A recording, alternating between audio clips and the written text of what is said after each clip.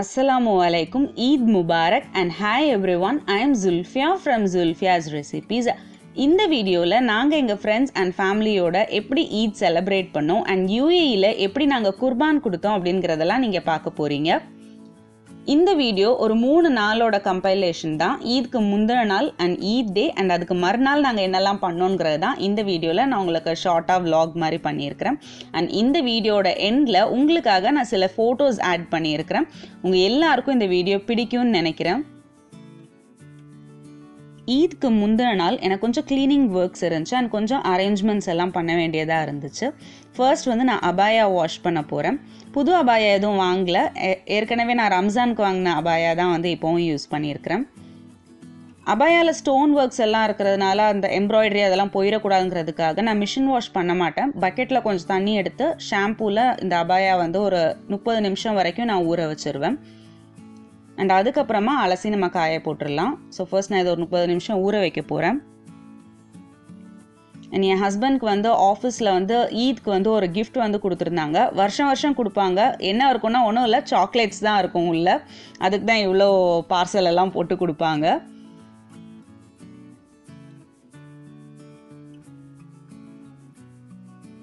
இவ்வளோ பெரிய பாக்ஸில் இவ்வளோ சாக்லேட் இருக்கும்.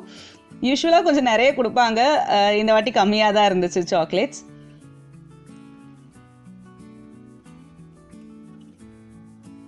அண்ட் அதுக்கப்புறமா சோஃபாவில் இருக்கிற திங்ஸ் எல்லாமே எடுத்து க்ளீன் பண்ண ஸ்டார்ட் பண்ணிட்டேன். எங்கள் வீட்டில் மேக்ஸிமம் நாங்கள் வெளில போயிட்டு இருந்தாச்சுன்னா எல்லாமே இந்த சோஃபா மேலே தான் போடுவோம். இது ஒரு கெட்ட பழக்கம் எங்கள் 2 பேருக்குமே இருக்குது. ஸோ எனக்கு க்ளீனிங் அப்படின்னு வந்தாலே ஃபர்ஸ்ட் நான் கை வைக்கிறது சோஃபா தான். எனக்கு அதை க்ளீன் பண்ணாலே மேக்ஸிமம் நிறைய விஷயம் க்ளீன் பண்ண மாதிரி எனக்கு ஆயிரும் வீட்டில். அதே மாதிரி துணியெல்லாம் அங்கங்கே இருக்கும். அதெல்லாம் எடுத்து ஃபோல்ட் பண்ணுறதும் ஒரு வேலை தான் எனக்கு.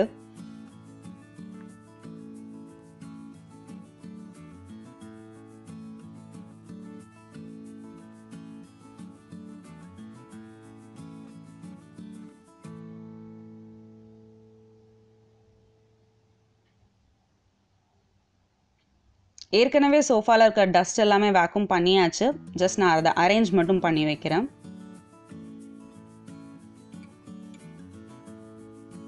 நான் முன்னாடியே சொன்ன மாதிரி சோஃபா க்ளீன் ஆகிடுச்சுன்னா எனக்கு ஒரு பெரிய வேலை முடிஞ்ச மாதிரி இருக்கும். அண்ட் அதுக்கப்புறமா இந்த சின்ன சின்ன டேபிள்லாம் இருக்கு இல்லையா, அதெல்லாம் ஒரு சர்ஃபேஸ் கிளீனர் வச்சு நான் க்ளீன் பண்ணிவிடுவேன்.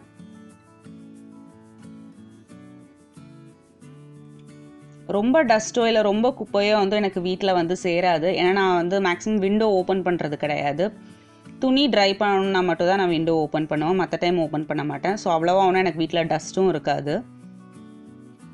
அது ஒரு scented candle olive ஃப்ராக்ரன்ஸில். Candle agarbatti அதெல்லாம் வச்சாலே எனக்கு ஒரு ஃபெஸ்டிவ் ஃபீல் ஆட்டோமேட்டிக்காக வர ஆரம்பிச்சிடும்.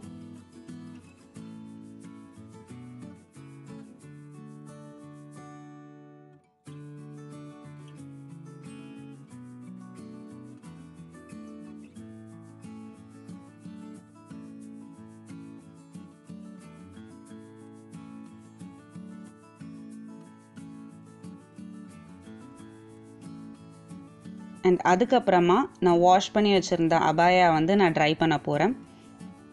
எனக்கு இங்கே பால்கனிலாம் இல்லாததுனால நான் இப்படி ஜன்னல்கிட்டேயே இந்த ஸ்டாண்ட் போட்டு அதுலேயே துணி காய வச்சுருவேன். ஒரு 5 or 6 hours ஆகும் எனக்கு துணி காயறதுக்கு. விண்டோ ஓப்பன் பண்ணி வச்சுருவேன். ஸோ அந்த ஹீட்டில் ஆட்டோமேட்டிக்காக காஞ்சிரும் எனக்கு.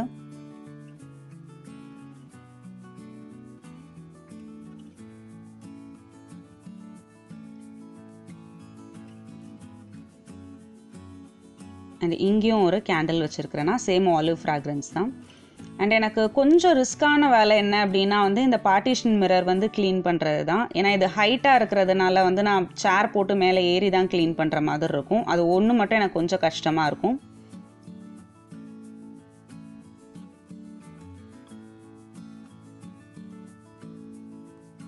நான் முன்னாடியே சொன்ன மாதிரி இந்த கேண்டில், லைட்ஸ், அகர்பத்தி அதெல்லாம் நல்ல ஒரு ஃபெஸ்டிவ் ஃபீல் கொடுக்கும். ஸோ ஆல்மோஸ்ட் என் வீடு க்ளீன் ஆகிடுச்சு.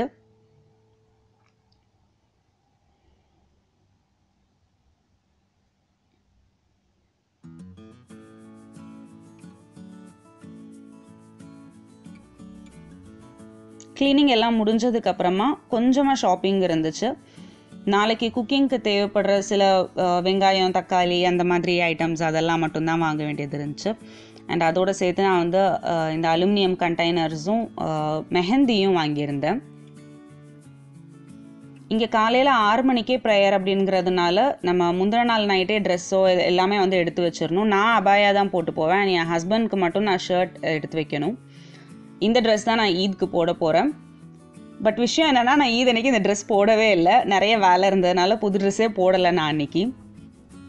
இந்த ட்ரெஸ் வந்து நான் ஏற்கனவே காட்டியிருக்கிறேன் இல்லையா, என்னோடய பர்த்டே ஷாப்பிங் அப்போ வாங்கினது. நான் இப்போ யூஸ் பண்ணல. ஸோ அதே தான் வந்து நான் ஈத்க்கு வந்து போட போகிறேன்.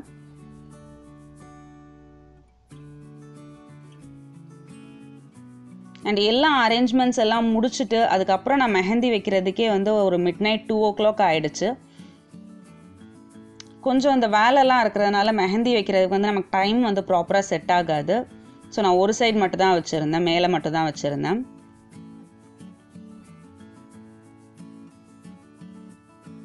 இதுதான் என்னோடய மெஹந்தி டிசைன். ரொம்பலாம் நல்லா இருக்காது, எனக்கு தெரிஞ்ச மாதிரி வச்சுருக்கிறேன்.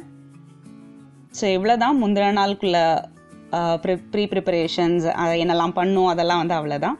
And next day morning 6 o'clock வந்து ப்ரேயர்.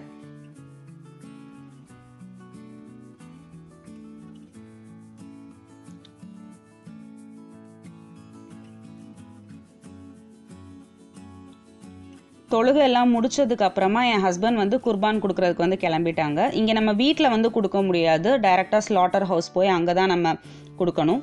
முந்தின நாள் வந்து நம்ம போய் டோக்கன் போட்டுட்டு ஆடுக்கு பைசாலாம் கொடுத்து டோக்கன் போட்டுடணும். நெக்ஸ்ட் டே வந்து இவ்வளோ பெரிய க்யூ இருக்கும். இதெல்லாம் தாண்டி அதுக்கப்புறமா தான் குர்பான் கொடுக்கணும். அண்ட் குர்பான் கொடுக்கும் போது தலை, போட்டி எல்லாமே அவங்களே எடுத்துருவாங்க. அண்ட் அது போக ஆடை வந்து ஒரு 4 பீஸாக மட்டும் நமக்கு பெரிய பெரிய பீஸாக கட் பண்ணி கொடுத்துருவாங்க. அதுக்கப்புறமா நம்ம அதை வந்து தனியாக வேறு ஷாப்பில் போய் கொடுத்து சின்ன சின்ன பீஸாக கட் பண்ணி எடுத்துக்கிறணும். பட் என் ஹஸ்பண்ட் வந்து இந்த வாட்டி குர்பான் கொடுக்குறதுக்கு ரொம்ப கஷ்டப்பட்டுட்டாங்க. அவங்க இவ்வளோ பெரிய க்யூவில் இது வரைக்கும் லைஃப்பில் நின்றதே கிடையாது. அதான் அவங்க சொல்லிட்டு இருந்தாங்க, இனி நெக்ஸ்ட் இயர்லேருந்து எப்போவுமே பழையபடி ஊர்லேயே தான் கொடுக்கணும் அப்படின்னு. ஸோ அவங்க குர்பான் கொடுக்க போயிருந்த டைமில் நான் வீட்டில் வந்து இந்த பாயாசம், அதுக்கப்புறம் பிரியாணிக்கு அந்த கத்திரிக்காய் கிரேவி அது எல்லாமே நான் ரெடி பண்ண ஆரம்பிச்சிட்டேன். அண்ட் காலையில் தான் வந்து நான் இஞ்சி பூண்டு பேஸ்ட்டே அரைச்சேன். ஒரு 6 மணி நேரம் கிட்ட ஆயிடுச்சு குர்பான் கொடுத்து வர்றதுக்கு. ஸோ குக்கிங் வந்து ரொம்ப லேட்டாக தான் ஸ்டார்ட் பண்ணுற மாதிரி இருந்துச்சு. அண்ட் ஆஸ் யூஷுவல் ஈத் அப்போ ஃபேமிலி கிட்ட பேசுறது அண்ட் ஃப்ரெண்ட்ஸ்க்கு எல்லாம் விஷ் பண்ணுறது அந்த மாதிரி தான் போயிட்டு இருந்துச்சு. என்னோட டைம் மார்னிங் இப்படி தான் இருந்துச்சு. அண்ட் என் ஹஸ்பண்ட் வந்து அங்கே ஸ்லாட்டர் ஹவுஸில் இருந்தாங்க.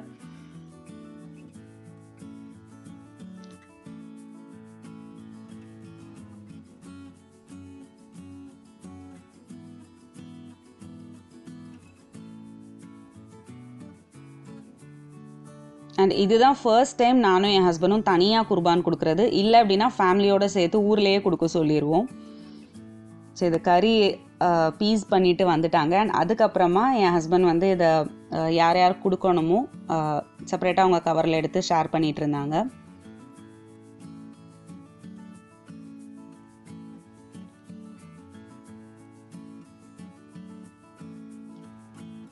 அண்ட் நான் வீட்டுக்காக வந்துட்டு இந்த சின்ன பேக்கெட்டில் ஒரு 4 பேக்கெட் மட்டும் எடுத்து வச்சுருந்தேன். நாங்கள் 2 பேருங்கிறனால எங்களுக்கு இது அதிகம்தான். ஸோ கறி வந்ததுக்கப்புறமா அதுக்கப்புறமா தான் இந்த பிரியாணி வைக்கிற வேலையை எனக்கு ஸ்டார்ட் பண்ணேன்.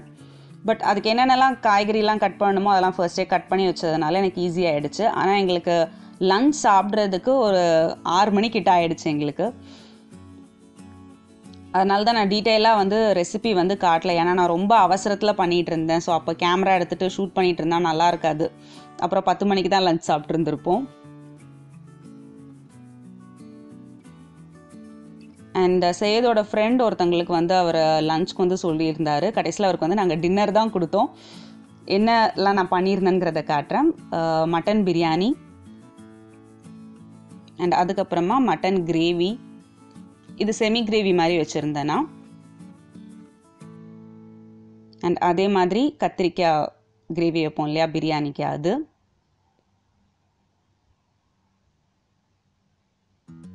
அண்ட் இது கூட ரைத்தா.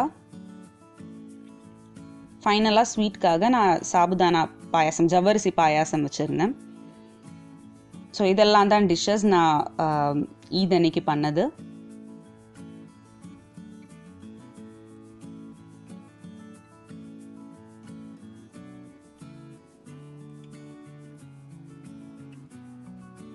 நான் ஆக்சுவலி ஜீரக சம்பாவில் பிரியாணி போடணும்னு நினச்சிருந்தேன். பட் ஜீரக சம்பா இது வரைக்கும் நான் ட்ரை பண்ணதில்லை. ஃபர்ஸ்ட் டைம் ட்ரை பண்ணுறது ஈத் அன்றைக்கே பண்ண வேண்டாம், அது ஃப்ளாப் ஆகிடுச்சு அப்படின்னா வந்து நல்லா இருக்காது. ஏன்னா வேறு சாப்பாடுக்கும் நம்ம சொல்லியிருக்கோம் இல்லையா, ஸோ அது ஃப்ளாப் ஆகிட வேண்டாம், நான் பாஸ்மதியிலேயே பண்ணிட்டேன். அண்ட் இதெல்லாம் பேக் பண்ணி கொடுத்தாச்சு. ஊரில் இருக்கும்போது நானும் எங்கள் அக்காவும் வந்து பக்கத்து வீட்டில் உள்ளவங்களுக்குலாம் வந்து தனித்தனியாக பாத்திரத்தில் கொடுத்துட்டு ஆன்ட்டி பாத்திரம் மட்டும் திருப்பி கொடுத்துருங்க அப்படின்னு சொல்லிட்டு வந்துடுவோம். இங்கே அலுமினியம் கண்டெய்னருங்கிறனால அந்த ஒரு வேலை வந்து மிச்சம்.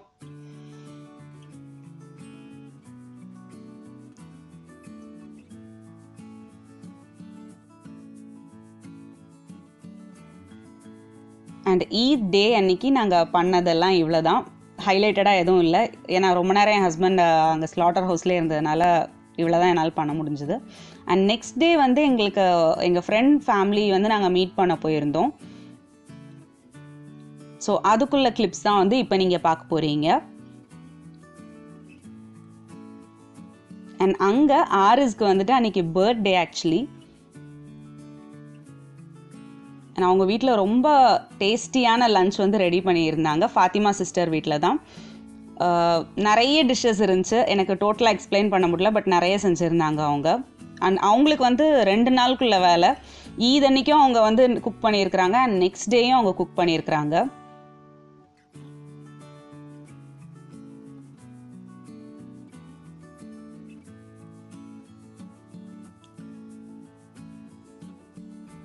புலாவ் இருந்துச்சு, தால்ச்சா, சிக்கன் ஃப்ரை அண்ட் நிறைய இருந்துச்சு, எனக்கு ஃபுல்லாக எக்ஸ்பிளைன் பண்ண முடியல. டெசர்ட்லாம் வச்சுருந்தாங்க.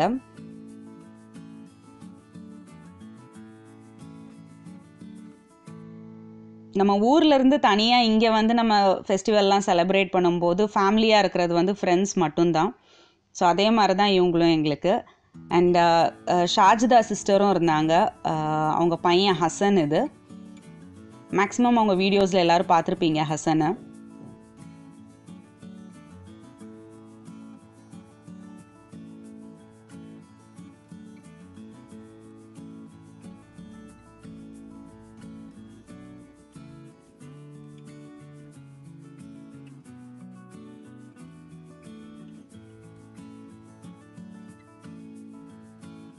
அண்ட் ஹசன் வந்து இப்போ பேச ஆரம்பிச்சிட்டாரு, அதனால் அது கேட்குறதுக்கும் ரொம்ப அழகாக இருக்கும், புதுசாக ஒரு வார்த்தை பேசும்போது.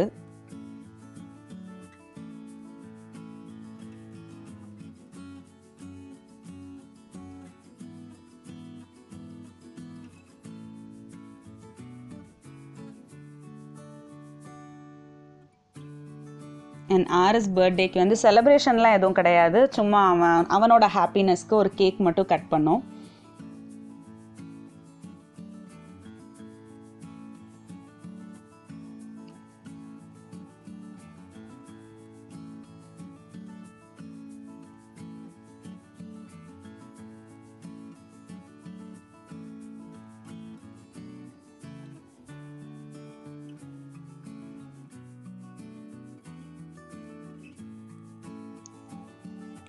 உங்கள் எல்லாருக்கும் இந்த vlog பிடிச்சிருக்குன்னு நினைக்கிறேன். பிடிச்சிருந்தா கண்டிப்பாக லைக் பண்ணுங்கள். அண்ட் உங்களோட தாட்ஸ் வந்து நீங்கள் எனக்கு கமெண்ட்டில் ஷேர் பண்ணலாம். நான் முடிஞ்ச அளவுக்கு நான் ரிப்ளை பண்ணுறேன். பட் இப்போ ரீசெண்டாக எனக்கு வந்து கொஞ்சம் ரிப்ளை பண்ண முடியல, கொஞ்சம் பிஸி ஸ்கெடியூலாகவே போயிட்டுருக்கு. பட் கண்டிப்பாக இந்த வீடியோக்கு நான் உங்களுக்கு ரிப்ளை பண்ணுவேன். ஸோ இது வரைக்கும் ரிப்ளை பண்ணலன்னு யாரும் கோவப்பட வேண்டாம். அண்ட் நான் முன்னாடியே சொன்ன மாதிரி இதில் நான் ஃபோட்டோஸ் ஆட் பண்ணியிருக்கிறேன் இல்லையா, ஸோ இதுதான் அந்த ஃபோட்டோஸ்லாம்.